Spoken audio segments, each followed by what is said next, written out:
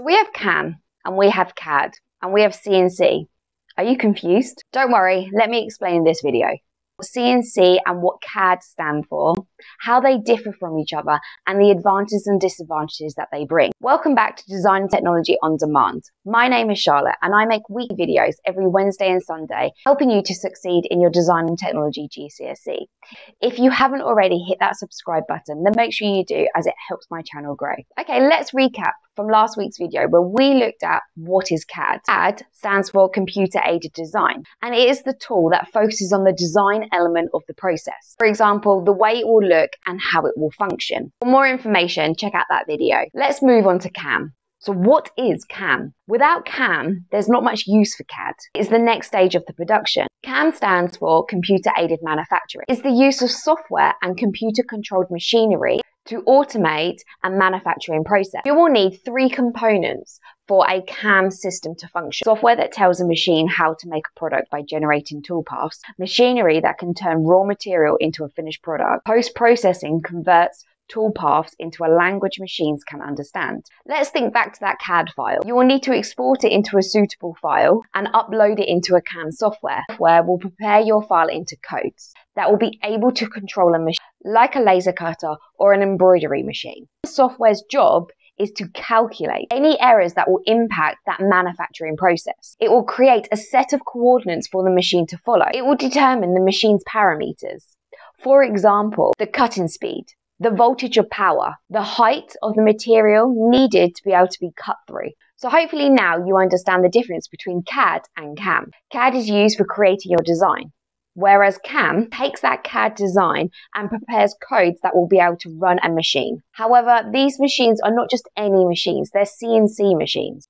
But what are CNC machines? These are complex machines that are computer controlled and provide a level of efficiency, accuracy and consistency. This would be near enough impossible to achieve if done manually. It stands for Computer Numerical Control. These machines are controlled by codes which were generated in that CAM software.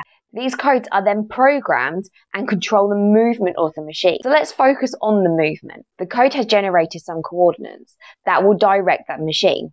It will work off an X, Y and a Z axis. Last lesson we looked at the laser cutter. So the Z axis is used to measure the height of the material and the laser distance, ensure an optimal energy density. Some machines will be automated, but some will have to be focused manually. The X axis will read from left to right, where the Y axis will go forward and backward. They work together to be able to follow that path. So let's simplify everything that we've learned so far. CAD is computer aided design.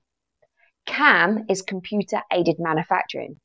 CNC is Computerized Numerical Control. The X-axis is left to right.